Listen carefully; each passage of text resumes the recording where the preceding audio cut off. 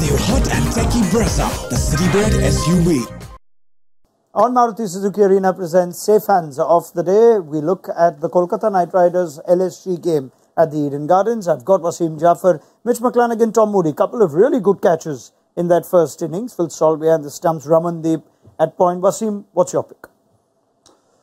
Those two were really good ones, but I think Phil Salt's one, didn't give him much time. It was out of the deflection as well. Stoinis, he could have done the damage, so I'll probably pick Phil Salt. All right, Phil Salt for the wicket of Marcus Stoinis of Varun. Mitch McClanagan, what about you? Left-arm seamer that you are. Yeah, I'm going to have to say, the one off start, Huda Tobacco Point, Ramandeep, full stretch. And when you saw the reverse camera angle, it almost looked like Ramandeep had read it from the hand. He'd gone almost before he hit the ball and just judged it. His anticipation was outstanding. Full strength, just above the ground. It was high quality catch. Casting vote lies with Tom Moody. Yes, they're both excellent catches. I'm going to actually support Wasim on the Shock.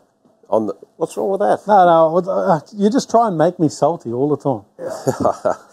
I thought Salt's catch was an excellent catch because he had limited time to react, and it was a critical wicket at that time as well. So my vote goes to Salt. Well, they both had an excellent day, a couple of catches for both, and certainly outfielded the Super Giants, who had a chance or two go down. But thank you very much to Wasim Jaffer, Mitch McClanagan and Tom Moody. Lots of safe hands from the Knight Riders, either the gloves and Phil Salt or even Ramandeep Singh, but they form part of our Maruti Suzuki Arena presents Safe Hands of the Day.